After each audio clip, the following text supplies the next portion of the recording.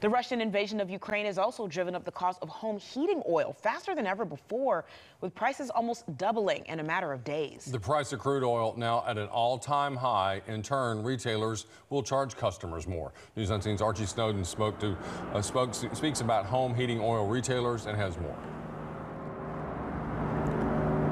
Supply issues, Greg, and inflation and the high demand for home heating oil were already in place because the winter months have been much colder and due to the impact of COVID-19. But the Russian invasion of Ukraine has exacerbated the problem. Now, consumers have already been painfully watching the prices at the pump rise each day. With President Biden's ban on Russian oil, the impact will hit even harder. The home heating oil average in the state of Alabama was at $2.96 a week ago, is now nearly double that price. On natural gas, and suppliers have very little idea what to tell their faithful customers that they really see no end to this increase.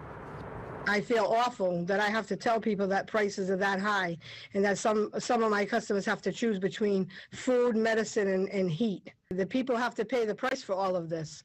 The oil prices are too high. They're changing 3 times a day, and it doesn't look good. It doesn't even look like it's going to get better right now. Now, adding to that is the temperature outside is not expected to warm up anytime soon, and the homeowners have been stocking up right now, some of the customers have been telling me, because they're worried about whether they'll be able to afford gas or oil by next week. For now, we're live in Huntsville. Archie Snowden, News 19.